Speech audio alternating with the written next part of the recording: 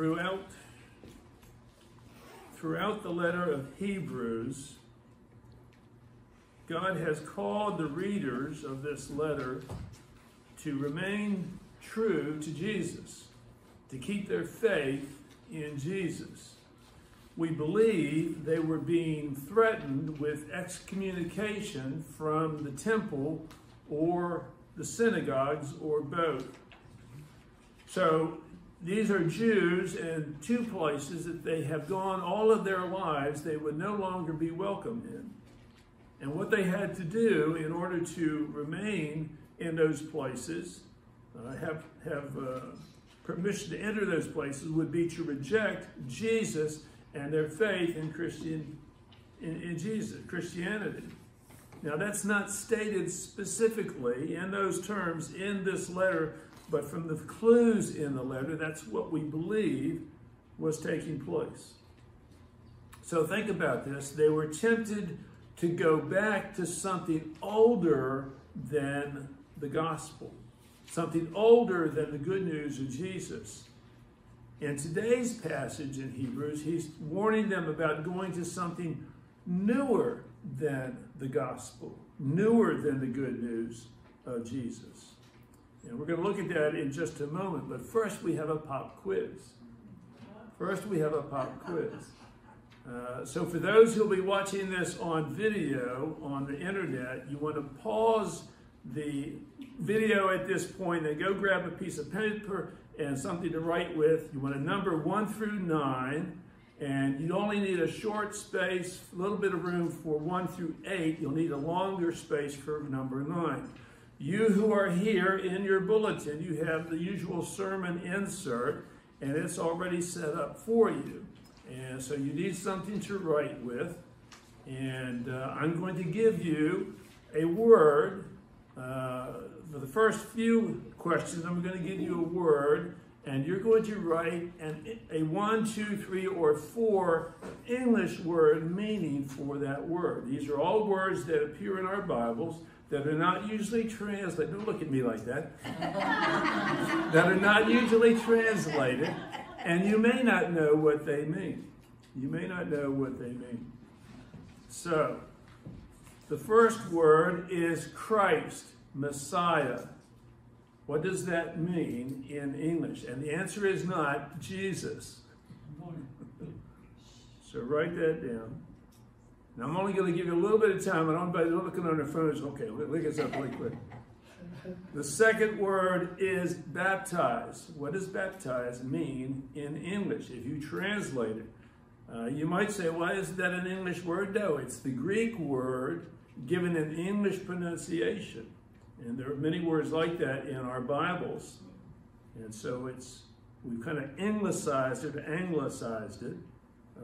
The technical word is we've transliterated it into English. But if we translate it, it has a specific meaning. The third word is deacon. Deacon. What does the word deacon mean if you translate it? The fourth word is disciple. Disciple.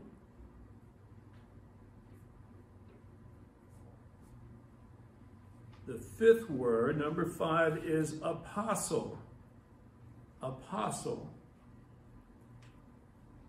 In English, what is an apostle? The sixth word is hallelujah. Hallelujah.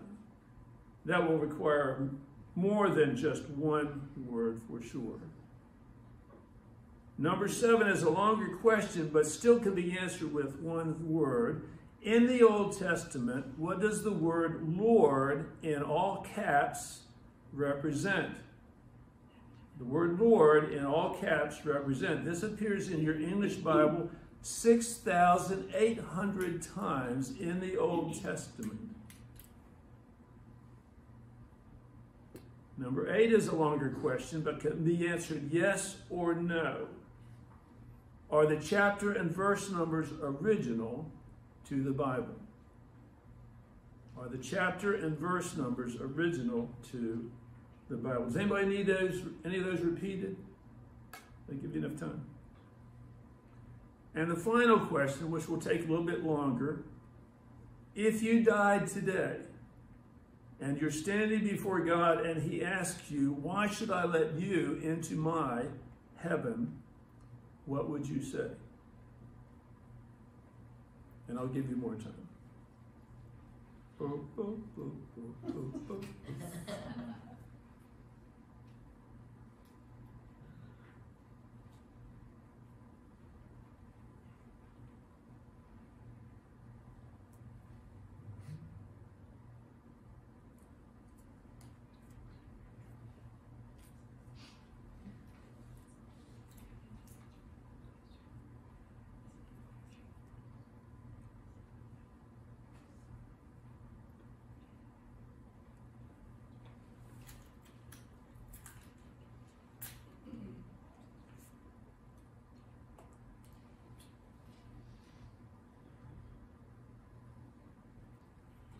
All right, then here are the answers.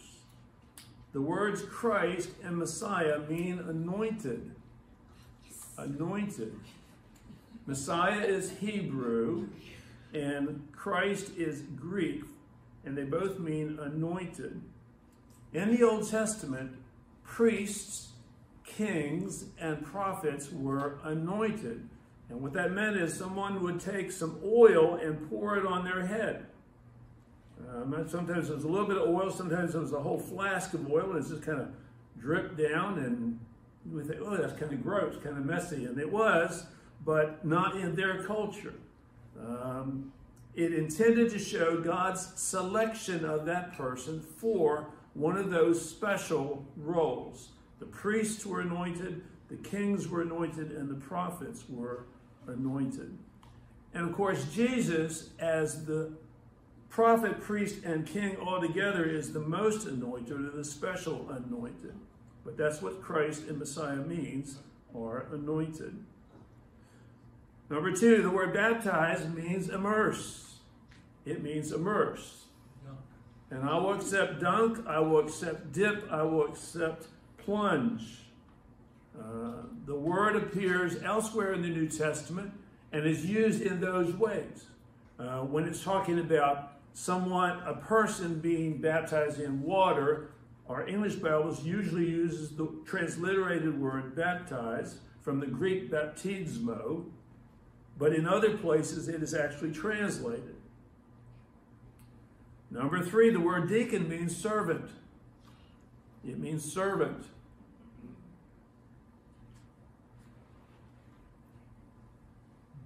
Number four, the word disciple means student.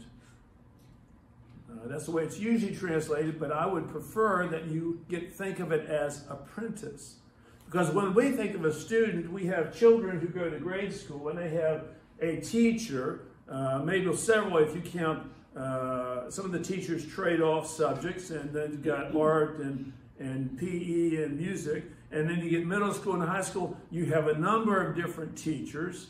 And you're supposed to learn what the teachers teach, but there's no expectation that you're going to become like your teacher. But in the biblical culture, you only had one teacher, those who were fortunate to have a teacher at all, because there was no regular school. And the idea was that you were going to take in and adopt for yourself the teaching of your teacher, the philosophy of your teacher, and become like your teacher. And so a better word for us to use today would be apprentice. Number five, the word apostle is a sent person, or one who is sent, or even messenger. We'll accept messenger for those. Huh? Emissary. An emissary. That'll work. That'll work. It could be just for one specific task. It could have been for a lifetime of tasks. We tend to think of it only as a word designating the ones that Jesus appointed as apostles, but it was a regular word that other people used in other contexts. Number six, hallelujah means praise Yah. Praise Yah, literally, Yah being a shortened form of God's personal name, which is Yahweh. a shortened form of God's personal name, which is Yahweh. Now, it would take me 10 minutes to explain to you at least why it appears as Lord in all caps in our Bibles instead of putting Yahweh, and I don't have time to do that today. Ask me some other time, and I'll be glad to tell you. Number 8, are the chapter and verse numbers original to the Bible? The answer is no. I'm sorry, did I miss one? You kind of skipped 7. Oh, Numbers in the Old Testament. Well, I'm sorry, yes. In the Old Testament, what does the word Lord in all caps represent? It represents Yahweh, God's personal name. And that would take me 10 minutes to explain to you, and I don't have time to do that. Number 8, are the chapter and verse numbers original to the Bible? The answer is no. The first Bibles did not have chapter and verse numbers, and I'll explain more about that in a moment. But I want to go on to number 9. If you died today, stand before God, and he asked you, why shall I let you into my heaven? What would you say? I hope you would say 2 things. I hope that you would say that Jesus died for my sins on the cross, something along those lines, that you believe in that you're trusting in his death as the full payment for your sins. And then you would also include something along the lines of repentance. I have repented of my sins, and I have given my life to Jesus as my Lord. I have consistently preached that you must receive Jesus as both your Savior and your Lord in order to be saved. I think there are lots of people who have missed the second part of that, who believe that Jesus died for sins on the cross, but they have not lived for him. They have not given their lives to him. They have not repented of their sins. And I don't believe we will see them in heaven. Now, how many of you got all 9 correct? Okay. 8? 7? 6? I'm hoping that all of you got number 9, but I'm not going to ask you to raise your hand. If you raise your hand, if many of you only got half of them, I might have to not retire and stick around for a while. There's an old joke about a pastor who came to a new church and he preached a sermon and everything was fine, and the next week he preached the same sermon and he got a lot of puzzle books, but everything was fine. The third week he preached the same sermon, and finally the deacons came up to him afterwards and said, Pastor, you preached the same sermon 3 weeks in a row. Is there a problem? He says, once you get that right, we'll go on to number 2.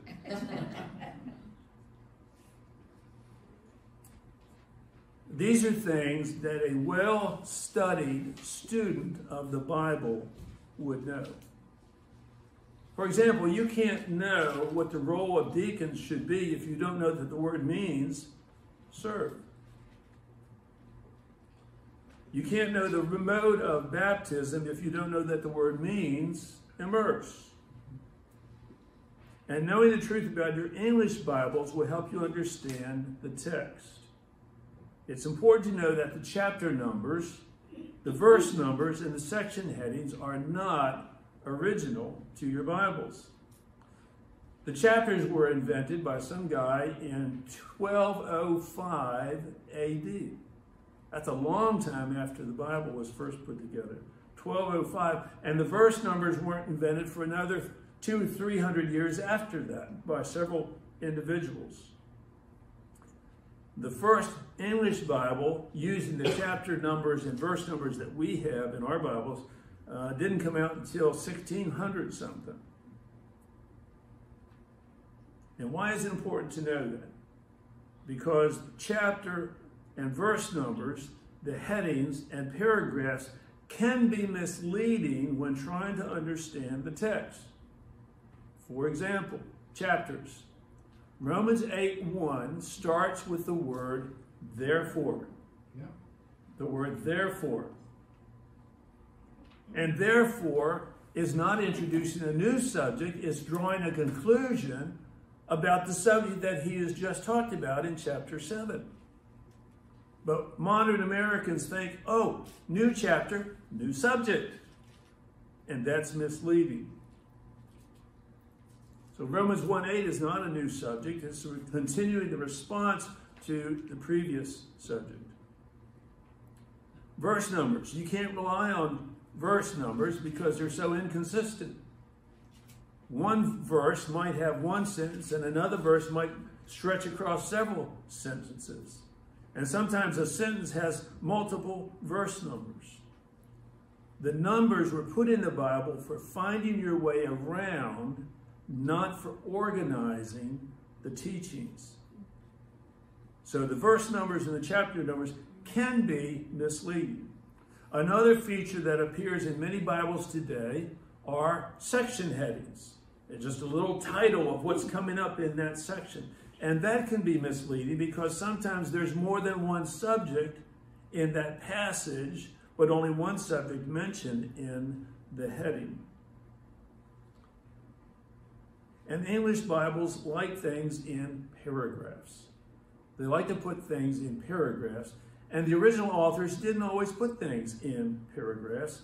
My Sunday school class is studying the Gospel of Luke currently, and we're looking right now at the teachings of Jesus. And just in today's passage, we saw a paragraph that I think was supposed to be 2 paragraphs, because verse 1 was one subject and verses 2 and 3 were a different subject.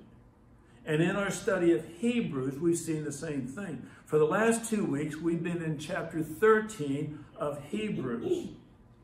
And we're looking at short commands, almost like a list of short commands, but it doesn't present them that way. In the New International Version, the version that I'm using, it puts together 3 of those short commands in the first paragraph, and then it puts 2 commands together in the second paragraph. And I think it should be 5 separate paragraphs, even though they're only a sentence long, because it's 5 different subjects. But when we look at a paragraph, we're looking for something to a common subject, a common theme for all of the things in that paragraph. That's what a paragraph is supposed to be, right? So that can be misleading. These are things that you should know about your English Bibles. You should know the answers to the quiz, and there are more other things, more important things, really, that you should know. And I've given you a list of them. They're not going to appear on the screen, but they're on your sermon insert. Things you should know from the Old Testament. You should know the story of Israel from Genesis to Jesus. You should know the major subjects of the Mosaic Law. Certainly not to memorize the 613 commands, but what groups of subjects does the law cover? What kinds of things does the law cover? You should know the subjects of the prophets' preaching. You should know a timeline of key Old Testament events and people. Now, why should you know these things? Because you can't fully understand what we have in the New Testament without knowing these things of the Old Testament. There are hundreds, if not thousands, of quotes and allusions to the Old Testament in the New Testament. And you can't forget what he's talking about in the New Testament if you don't know what he's talking about in the Old Testament. We have certainly seen that true in Hebrews. We've gone back over and over and over again to these allusions to the Old Testament. We've gone to those Old Testament passages to see what he's talking about. And we're going to do so again next Sunday, 2 Sundays from now. The apostles, when they started preaching the gospel, they took it for granted that their Jewish listeners were familiar with the Old Testament. And what proof did they offer that Jesus had risen from the dead and that Jesus was the Messiah? They went back to all of those Old Testament prophecies about the coming Messiah.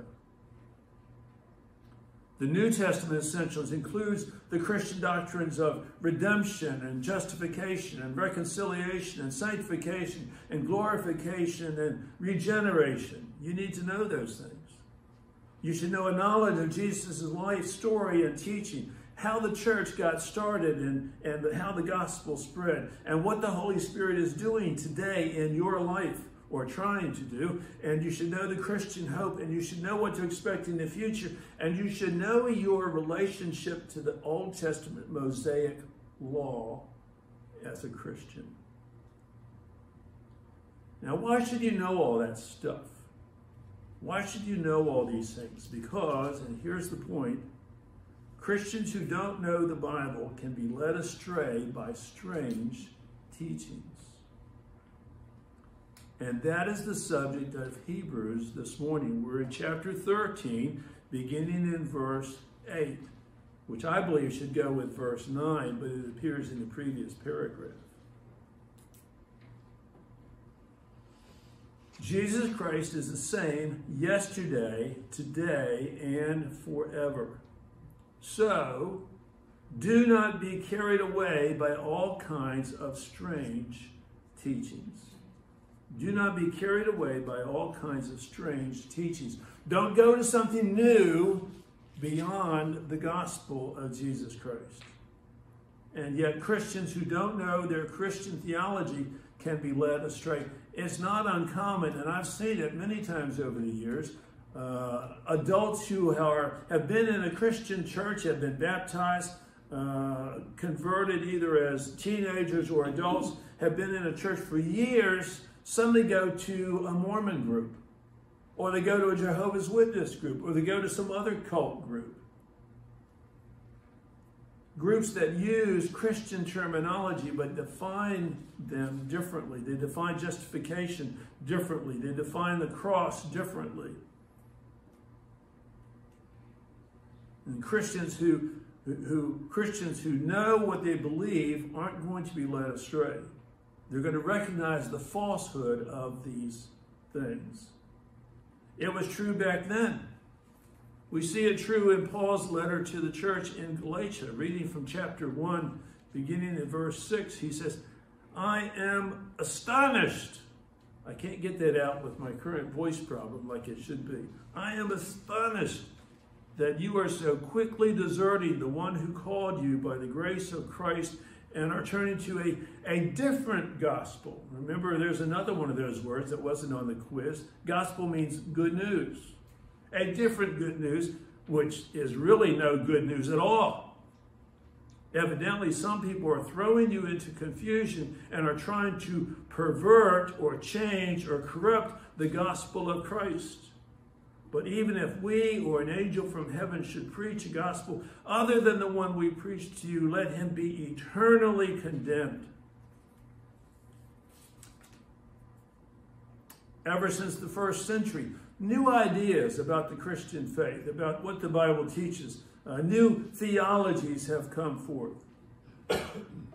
There are fads in theology that pop up every so often. One of them was going out when I got to seminary, a theology called liberation theology. It came out of South America. And it was big for a while, and it was kind of fading away when I got to seminary. These things are not new. They've been going on since the first century AD. We have to be careful that we are not led astray by these things, and there are tons of them in our world today. You have to know your Bible.